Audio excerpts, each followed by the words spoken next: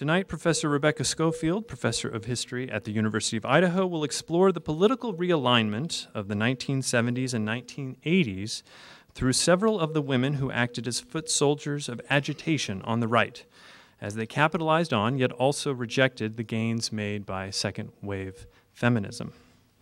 Professor Scofield is an assistant professor of 20th century American history at University of Idaho. She holds advanced degrees from Harvard University, but more importantly, she has a bachelor's from Willamette University, where I also happened to get my degree.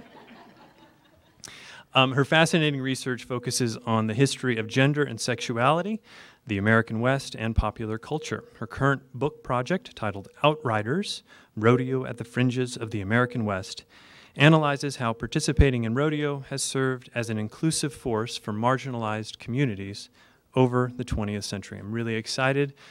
Thank you so much for coming tonight, Professor Scofield. Let's all welcome her to the first Fettuccine Forum.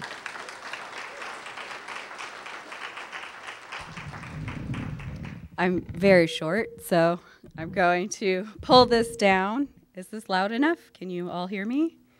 Nice, great, excellent. So I actually grew up in Emmett, Idaho, just right down the road, which is very exciting for me to, be able to come back to my home state to teach at the University of Idaho, but also to come down to Boise whenever possible to see my family and friends. And I would like to thank Brandy Burns, Bob Reinhardt, and Mike Iverson, as well as everyone at the Department of Arts and History here in Boise. But I would also like to thank all of the students who have been forced to attend my lecture. If it makes you feel any better, my family was also forced to attend my lecture, so you're not the only ones who had to be here tonight. But I really appreciate everyone coming out on a fairly rainy evening for Southern Idaho to sort of talk about this longer history of conservatism and women. So as Professor Reinhardt was saying, a lot of my research in the past has focused on the history of gender and sexuality. My BA and my MA are actually in Japanese studies, and I wrote my master's thesis on the acrylic nail industry in Tokyo and aspects of gender, race in that setting. While I was there getting my nails did for research in Tokyo, wasn't a bad gig, I walked by a fashion shop called Rodeo Clowns in the middle of Shibuya, and they were selling tiny jean shorts and cowgirl boots and flannel shirts to Japanese teenage girls. And I had this moment of,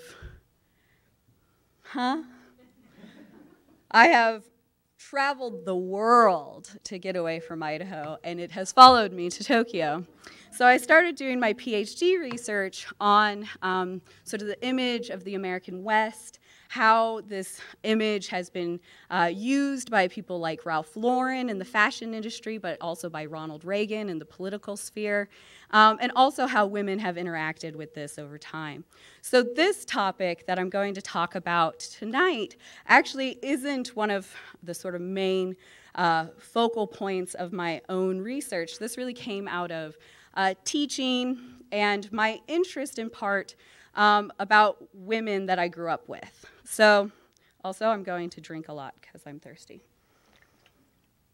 I'm also pregnant, so if you see me touching my belly, I'm not being weird. I'm just mitigating kicks, so sorry about that. So I grew up in Emmett, Idaho on a small cattle ranch, and I grew up around a lot of women who were sort of fiercely independent, who dug ditches, who blew snot rockets, who cursed a lot. Love you, Mom. And yet these women who often had to navigate the persistent separation of male and female labor in the ranching industry and in farming communities rarely identified themselves as feminists or saw themselves as part of a larger political movement around women's rights.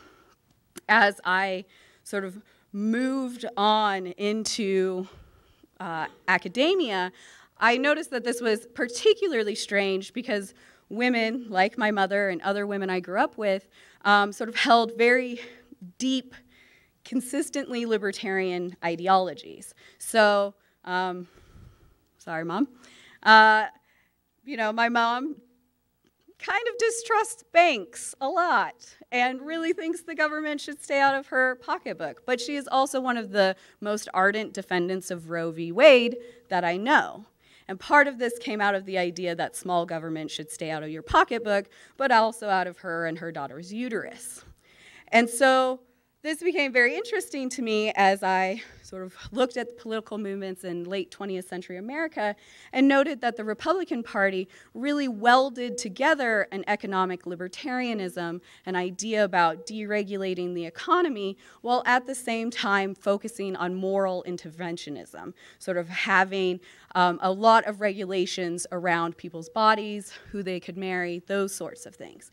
So how did they bring together these two seemingly inconsistent ideas and make a successful sort of political movement?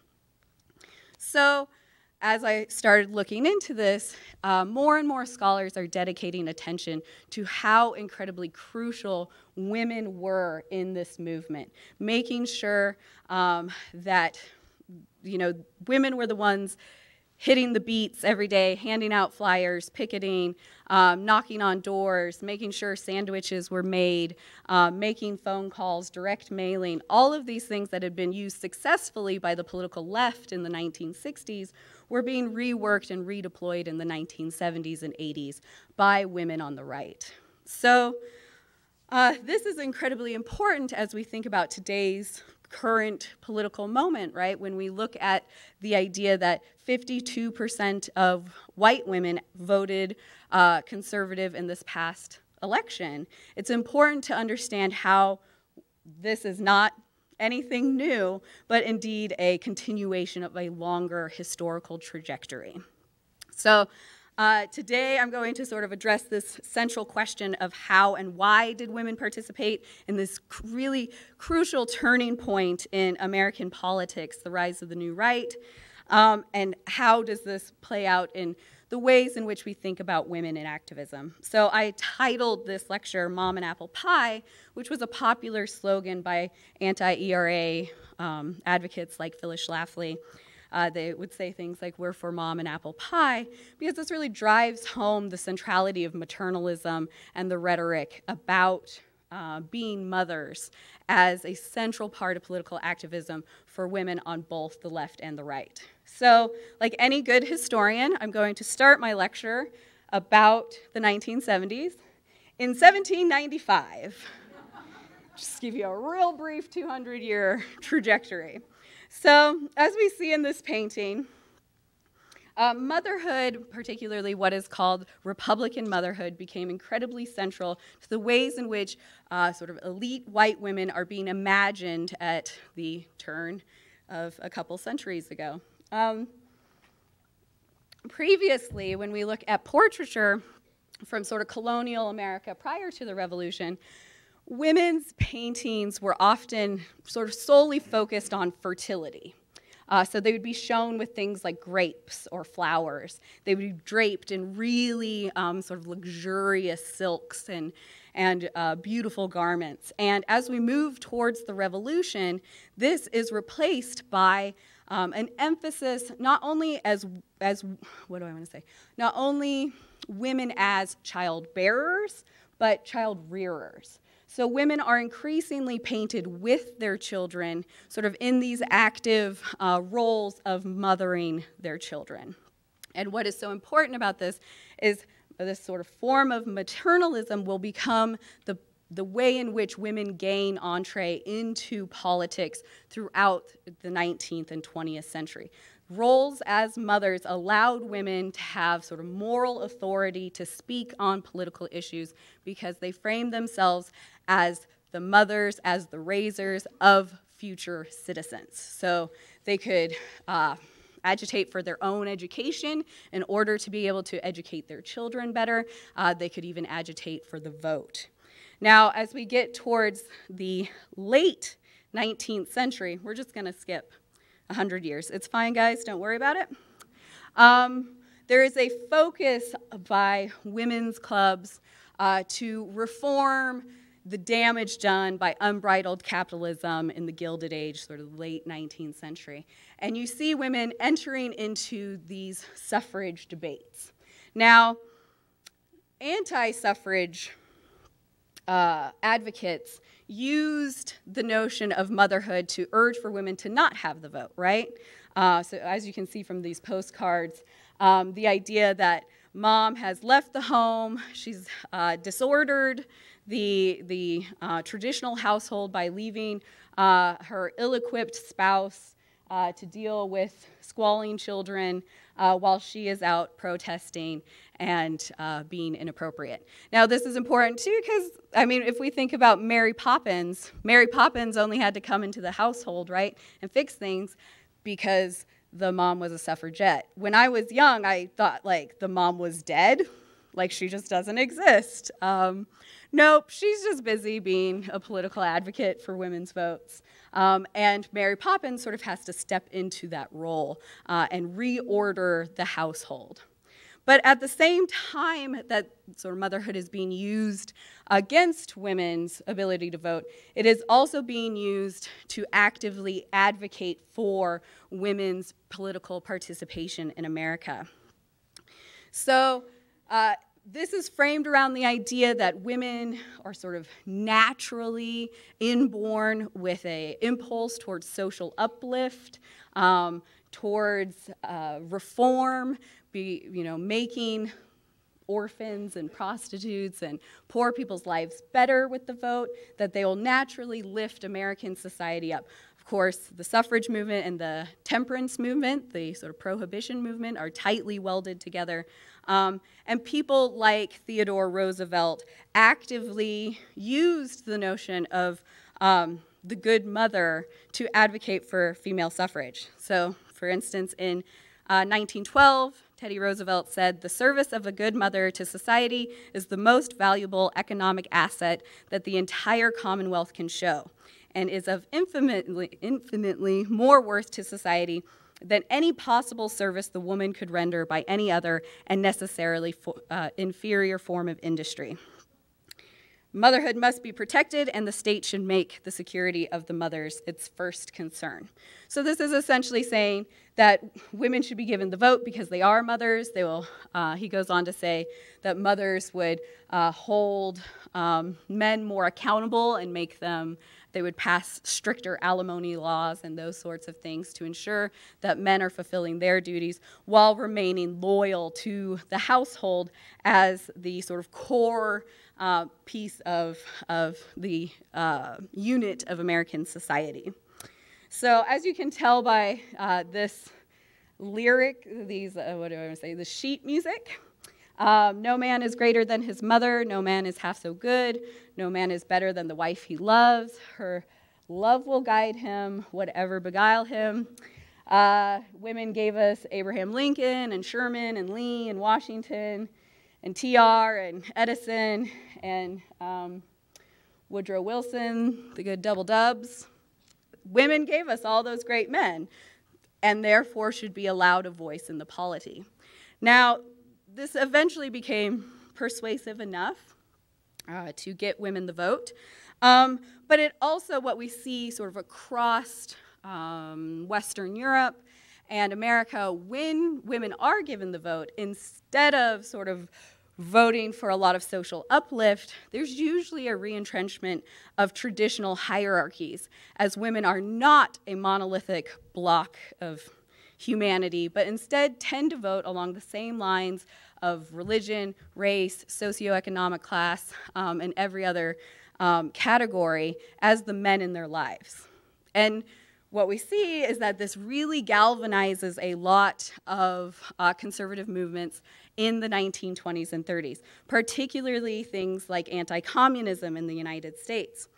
So in 1927, organizations like the Daughters of the American Revolution, who had been some of the foremost vocal advocate for things like child labor protection, start to reverse course and say things like child protection or labor protection would essentially be the spread of the red menace into American society, and that the state should have no say in what age children go to work. That should be entirely left up to mothers. By the time we get to the mid-century, maternalism is most often deployed in defense of segregation, particularly for white women. So what we see is a shift in maternalism away from being the mothers of all society, lifting up people who are less advantaged, and focusing more on community protection, being able to identify the social other and protect your children and your neighborhood against those threats. So,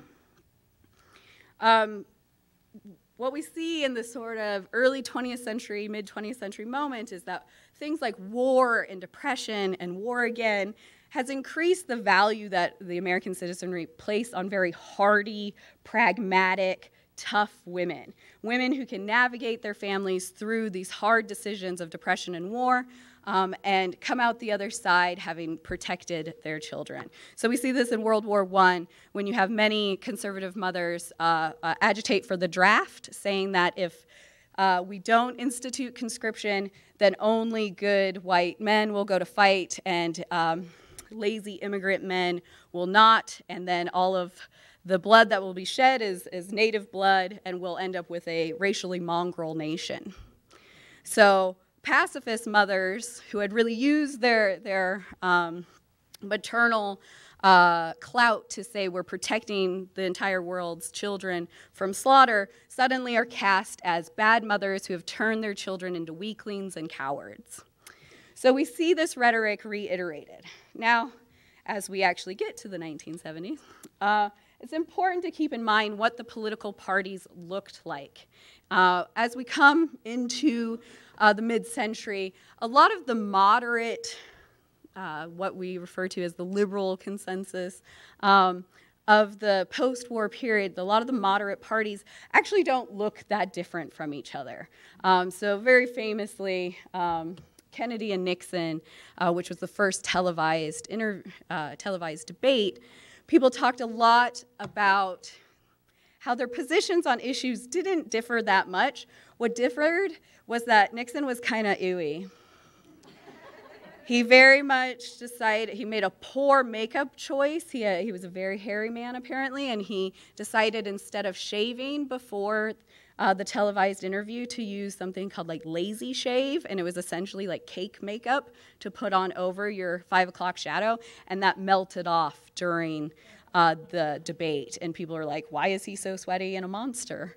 And Kennedy sort of came off looking very suave and intelligent. And people who actually listened to the debate on radio said that Nixon won, and people who watched it on television said Kennedy won. But in a lot of ways, the sort of moderate Democratic Party and the moderate Republican Party didn't differ that much. Obviously, the Democratic Party is still built of the New Deal coalition of white working class people, people of color, and generally people trying to support the expansion of social programs. But what is most important to remember is that in the early 1970s, even the late, sort of late 1960s, right up till Reagan, it was not apparent that the Republican Party would become the party of anti-ERA, anti-choice, and anti-LGBTQ rights. That was not apparent. In 1972, a Gallup poll found that 68% of all Americans believed that, quote, the decision to have an abortion should be the decision solely of a woman and her physician. And a greater proportion of Republicans, 68%, believe that than Democrats, 59%. And there were many, many Republican feminists who pushed very hard for the ERA. So as we see in the 1960s, the political parties start to realign.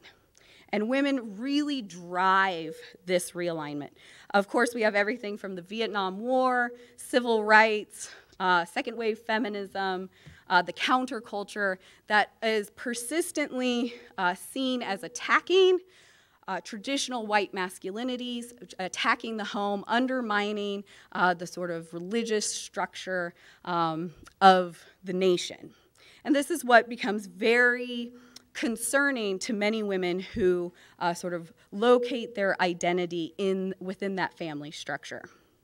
So we see a lot of the times, and a lot of what I've written on has been the use of things like the cowboy as a kind of masculine image for the new right, for male politicians in the new right, to appropriate and brand themselves as this new ultra-masculine America that's going to rise up in the rise up in the Cold War and put communists back in their place, and end a lot of the sort of movement that has been made through civil rights and feminism, and regain that strength that used to, quote unquote, defend American homes. So with this maternalism in mind and the way in which the parties are being sort of ripped apart on both sides, as we see with the 1968 Democratic Convention, where you have people like the Yippies nominating their own candidate for president, Pegasus the Pig, and you have people protesting in the streets about Vietnam, and obviously the Democratic Party is who took us into Vietnam. You have the same movement happening on the right, where you have the far right battling moderate Republicans for control of the party. Now, Phyllis Schlafly was born in 1924 in St. Louis. She was raised during the Depression, and she actually saw her father go unemployed for many years, watched her mom sort of step into this role of the breadwinner, and how much that was agonizing for her father. Her family was staunchly anti-New Deal. They perceived all social programs to be part of communism and sort of the infiltration of the Red Menace into America. And she was able to attend a private high school. And at this private high school, it was a place where they gave grades for female deportment and really sort of inculcated that image of the proper woman in Phyllis Schlafly's mind. She graduated at the young age of 20 with a BA from Washington University in St. Louis, and received in 1945 a MA from Radcliffe, which was Harvard's all-women's school at the time. She would eventually earn in 1978 a JD from WashU.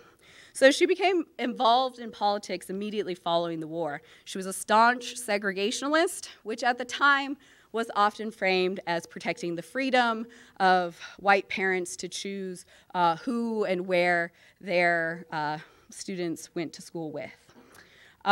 In 1964, she published A Choice, Not an Echo, which helped Barry Goldwater secure the presidential nomination over the moderate Republican Nelson Rockefeller, and it sold 3 million copies.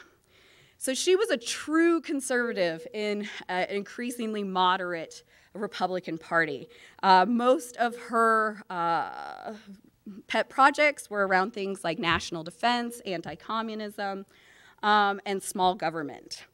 So after supporting Barry Goldwater's very unsuccessful bid, presidential bid, she sort of became pigeonholed in the Republican Party as part of the nut fringe, right? And the Republican Party felt like they needed to move away from these types of people. So she actually, in 1967, attempted to gain control of the National Federation of Republican Women, which was sort of the auxiliary, female auxiliary to the Republican Party. And when she lost that bid for control, she blamed her loss on illegal voting practices by her opponents. And in her book, Safe, Not Sorry, she actually made some pretty amazing statements about the Republican Party. She said, "The Republican Party is carried on the shoulders of women who do the work in the precincts, ringing doorbells, distributing literature, and doing all the tiresome, repetitious campaign tasks. Many men in the party, frankly, want to keep women doing the menial work, while the selection of candidates and policy decisions are taken care of by the men in smoke-filled rooms." Sounds fairly feminist. And she went on to say that in her, they recognized one who could not be neutralized or silenced and who would fight for women to express their ideals in matters of policies and candidates commensurate with the work the women do for the party.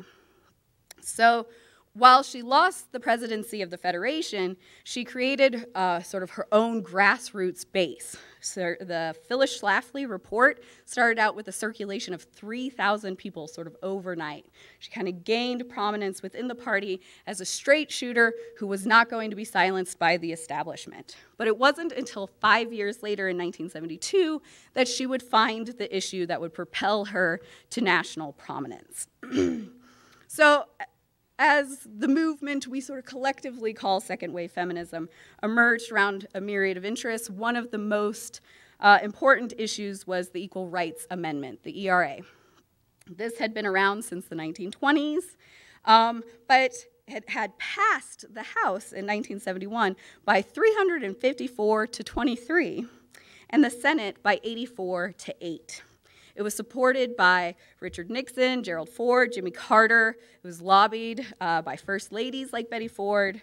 It was supported by the AFL-CIO, the League of Women Voters, the National Education Association, and women's magazines from Red Book to Good Housekeeping to Cosmopolitan published very positive articles on what this amendment would do for women. So it was sort of assumed that this would be passed very quickly and ratified very quickly. However, in 1972, once Schlafly sort of sat down with some of the literature, she became convinced, like many post-war women, that what this amendment would do is strike down any protections that women had legally under the law. It would also economically undermine women's dependence on men. It would force them to become their own breadwinners and allow men to escape sort of monogamous marriage and their duties as fathers. Feminists, she argued, hate men, marriage, and children, and they are out to destroy morality and the family. So part of the ERA, she explained to her readers, meant that women would be able to be drafted. Any special protections for women, including rape laws or labor laws, would be lost, and alimony, child support laws would disappear, and men would not feel obligated to support their families. So by October, she had started STOP ERA, which STOP is actually an acronym for Stop Taking Our Privileges. And this actively sort of strove to include a lot of evangelical and fundamentalist Christian women who had previously not been politicized. And her newsletter went from a circulation of 3,000 to 35,000.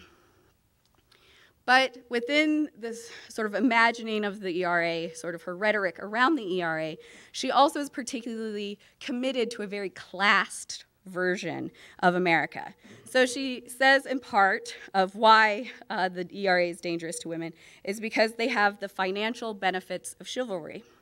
She says, women are a privileged group because we are the beneficiaries of a tradition of special respect for women which dates from the Christian age of chivalry.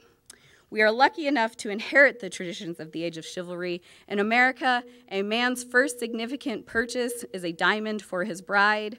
The largest financial investment of his life is a home for her to live in. American husbands work hours of overtime to buy a fur piece or other finery to keep their wives in fashion and to pay premiums on their life insurance policies to provide for her comfort when she is a widow. That makes a lot of assumptions, right? That like you have money to buy a diamond ring, that you own your own home. This is a vision of American femininity which did not actually track onto the fact that most women had worked at least partially even after being married, that women of color had to face segregation laws that did not allow them to buy homes, that there was an entire other swath of female humanity out there that had not sort of experienced this very middle-class vision of American femininity. So At the 1977 National Women's Conference in Houston, which was a federally funded event brought about in part by Gerald Ford's support, Schlafly and other anti-feminists organized a highly successful counter-conference, the Pro-Life, Pro-Family Rally. And this really breathed some life into conservative women's movements and helped funnel particularly labor and funds towards socially conservative candidates, making sure that things like ERA opposition became part of a Republican candidate's must-have list. This put the New Right Coalition sort of directly responsible for the defeat of the ERA, which unfortunately only gained 35 out of the necessary 38 states to ratify it. And it sort of successfully organized women around this core ideological idea of the protection of the home and women's roles as mothers as a privileged role that needed to be protected. It also utilized the tactics of the left, like picketing, boycott, direct mailing, to successfully rally women on the right. Now, a lot of feminist activists at the time did not like Phyllis Schlafly. She was very good at sort of needling her opponents into making pretty outlandish and interesting remarks. But they also acknowledged her great strengths. So, for instance, Karen DeCrow, who was the president of NOW in the mid-70s, says, "I think what Phyllis is doing is absolutely dreadful. But I can't think of anyone who's so together and tough. I mean, everything you should raise your daughter to be. She's an extremely liberated woman." So alongside Phyllis Schlafly, Mildred Jefferson was working as one of the core advocates for anti-choice. So Mildred Jefferson was born in Texas in 1926. She was the only child of a public school teacher and a military chaplain, and she graduated summa cum laude from Texas College in 1945. When her family moved to Boston, Massachusetts, she earned a master's degree from Tufts in 1947, and with the assistance of a scholarship, she pursued a medical career. In 1951, she became the first African-American woman to graduate from Harvard Medical School and the first woman to intern at Boston City Hospital. She also became the first woman employed as a surgeon at Boston University's Medical Center. So she became an ardent Right to Life movement organizer in 1970. She helped organize groups like the Value of Life Committee, which was a non-denominational grassroots organization that really focused on literature and spreading their message on a grassroots level. And she would go on to found the National Right to Life Committee, which is made up of about 3,000 local chapters. She did that in 1973. So she was particularly interested in medical jurisprudence and medical ethics. So she was more broadly interested in everything like protesting against euthanasia, human cloning, and embryonic stem cell research. So what really sort of launched her to national prominence was her relationship with the Republican Party, and particularly President Ronald Reagan. So she described herself as a Lincoln Republican and arrived at things like the 1977 rally alongside Phyllis Schlafly to sort of create anti-choice as a core Republican issue. And she also, in 1981, went before Congress to urge for the passage of a law defining the beginning of life at conception. And she really did see abortion as a form of murder. She said the obstetrician and the mother are becoming the worst enemy of the child, and that the state must be enabled to protect the life of a child born and unborn.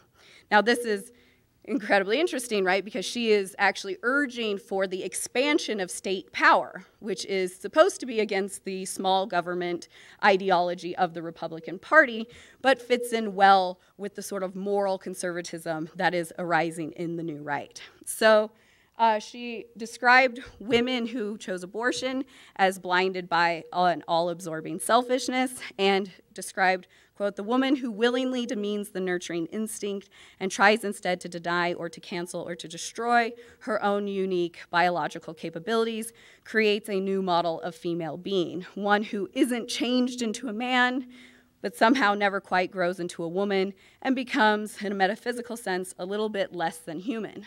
Now, she herself never had children, and this is a way in which the sort of reduces all of female kind down to sort of biological mandates. It renders women who cannot bear children, who choose not to bear children, or who choose to terminate pregnancies as subhuman, neither man nor woman. And much of her rhetoric is really grounded in the idea of being a woman and having that moral authority and seeing herself as a mother, encouraging a nation of mothers to protect children.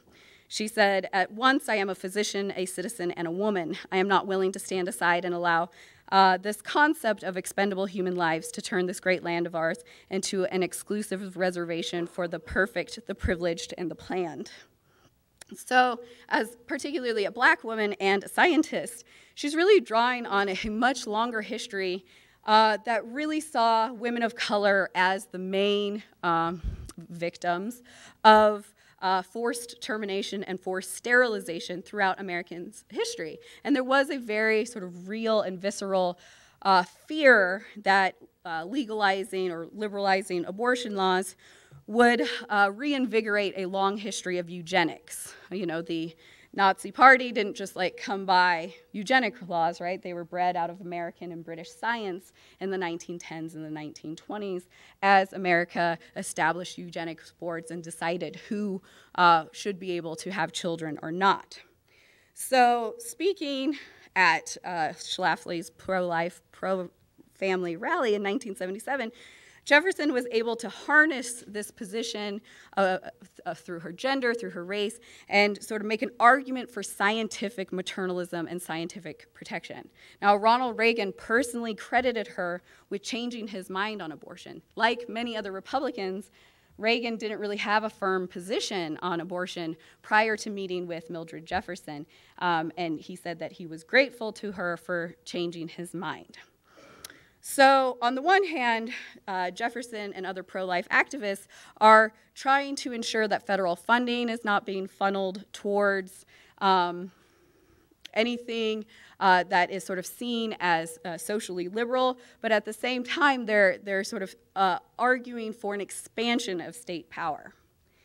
Now, this can also be seen in Anita Bryant's work against the gay community in Florida. So, born in 1940, Bryant's a sort of slightly younger generation of mothers within this movement. She was a starlet from a young age. She became Miss Oklahoma in 1958 and was the second runner-up at a Miss America pageant. She sort of was a mid-level pop singer with several top 100 hits. But from 1969 to 1979, she became the spokesperson for the Florida Citrus Commission, during which she became an outspoken force for the Save Our Children campaign. So in 1977, Bryant appeared at a public hearing in Miami, Florida, before the Board of Commissioners of Dade County to debate an ordinance that would prohibit discrimination against gay men and lesbians in the area of housing, public accommodations, and employment. Bryant claimed her right to control, quote, the moral atmosphere in which my children grow up, and insisted that the state support of gay civil rights infringed upon her rights as a parent. She declared that God gave mothers the divine right to reproduce and a divine commission to protect our children in our homes, businesses, and especially our schools. Children were endangered at home, at schools, in part because she asserted homosexuals cannot reproduce, so they must recruit. And to freshen their ranks, they must recruit the youth of America. Appropriating civil rights rhetoric and conflating it with the rhetoric of child protection, these anti-gay activists describe their own investments as, quote, the civil rights of parents to save our children from homosexual influence. So similar calls for protection of children had been used during massive resistance and anti-busing rhetoric to ensure that the sort of freedom of white parents to send their kids to whatever schools they wanted operated as a bedrock of the new Republican Party. So while Jefferson was calling for the state to sort of expand protection of unborn lives, Bryant and other anti-busing and anti-feminist activists urged for the complete control over one's own child, that the state had no right to influence who these children had social contact with, attended school with, and particularly fears about sexuality, about biracial sex, about same-sex relationships held a very distinct position in this maternalist rhetoric and the grassroots conservatism of the 1970s.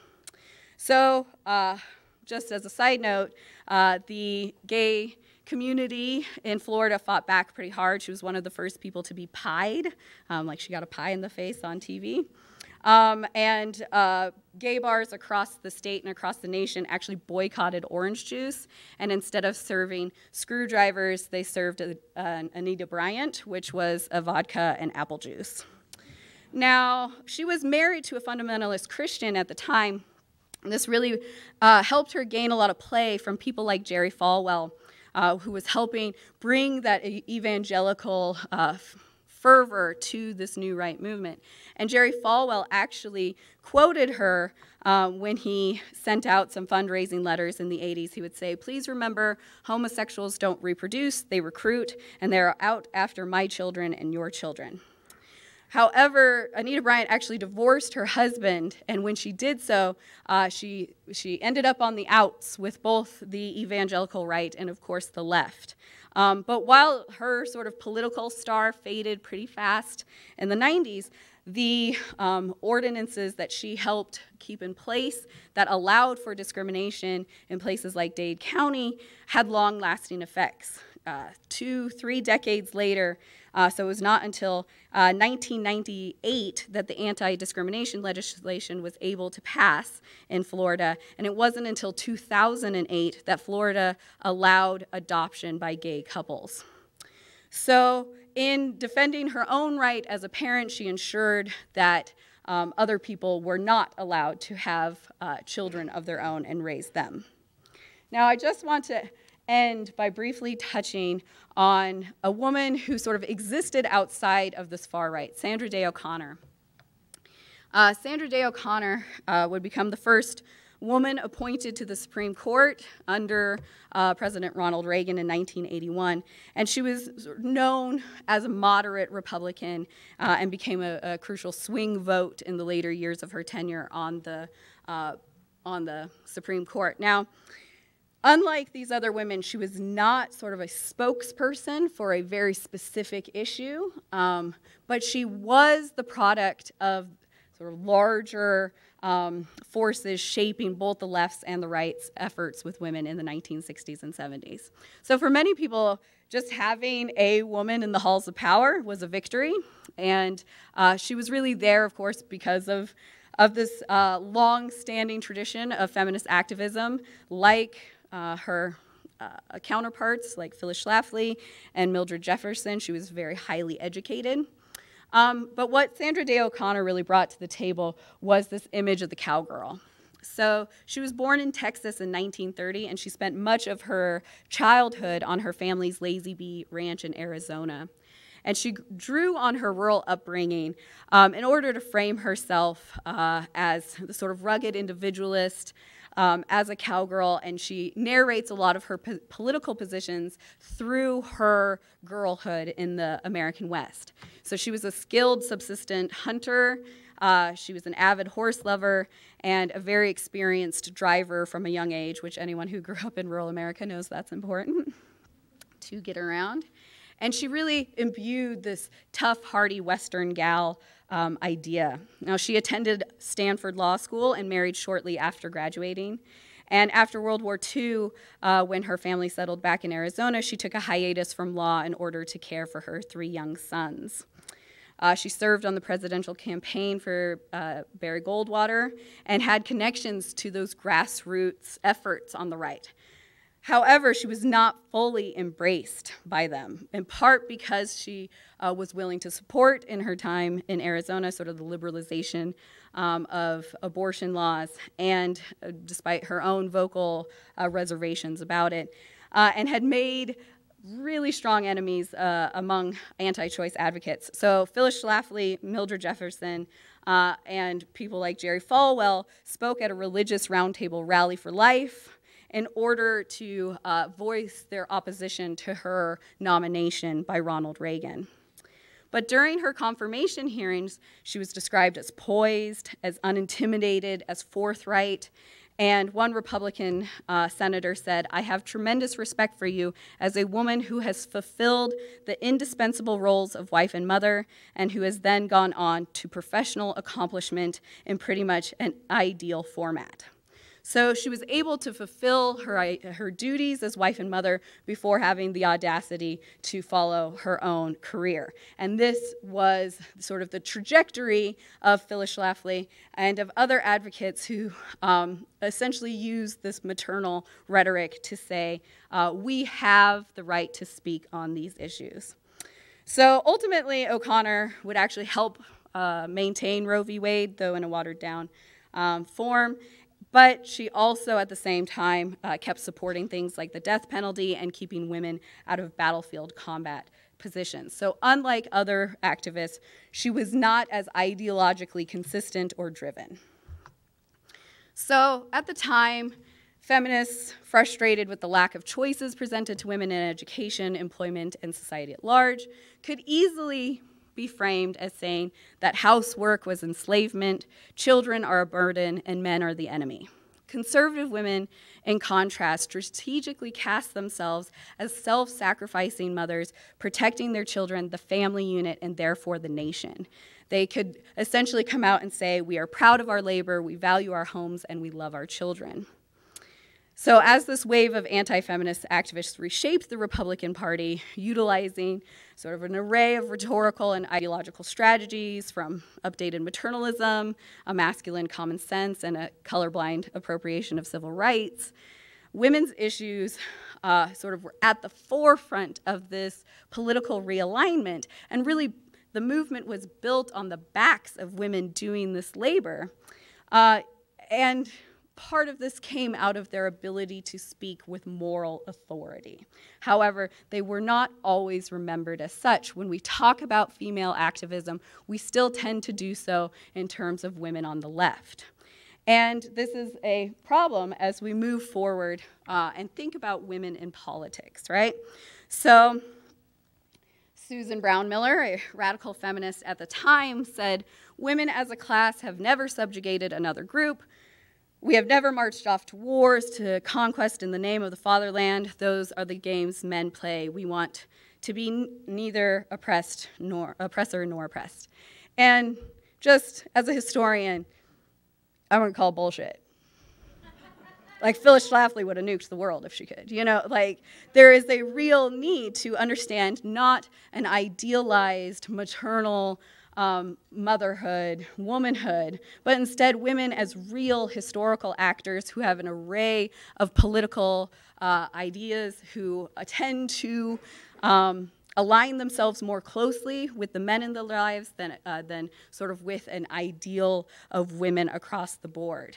Now, I like to show this image in my class a lot. So this was a sort of popular juxtaposition in 2011 that brought together sort of Obama in his mom jeans and his sneakers and his safety helmet against a photo of Sarah Palin, who did attend the University of Idaho, on Ronald Reagan's hobby ranch. And a lot of what this sort of cultural work, this juxtaposition does, is sort of relays in Palin through horseback riding and association with the American West, a lot of that masculine authority that many people felt that President Barack Obama did not have, that he was too much, too feminine, too intellectual, and that America needed to get back to a hard-line masculinity. And as we think about this today, of course, in the context of just the Kavanaugh hearings last week, Newsweek ran an opinion that said the Republican Party has lost women forever, which once again is an ahistorical representation of who women are, right? Women were the architects of the anti-feminist, anti-choice, anti-LGBTQ movements, and therefore their ideas, their ideologies, their desires often align with a conservative judge. And if we don't sort of reckon with this history and understand women as full political and historical actors, then there's no way in which we can move forward with understanding, moving beyond women as a monolithic category. So thank you very much. Whew.